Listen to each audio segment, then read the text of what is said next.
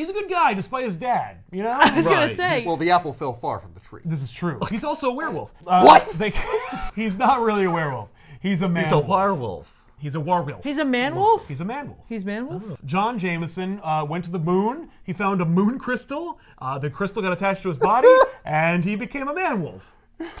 Does his dad know? Because it's the moon. Yeah, the moon. So when the moon is full... Yeah, well, his dad eventually finds out about his lycanthropy. And he's like, yeah, werewolves are the real heroes this country needs. No, at no point does he, defend werewolves over spider characters. Does he fight Queen Beryl? Queen Beryl's from the friggin' Sailor Moon. But look, you put somebody on the moon, they involve a crystal. Oh, I see. Yeah, that's true, actually. So basically the Sailor Moon of this universe.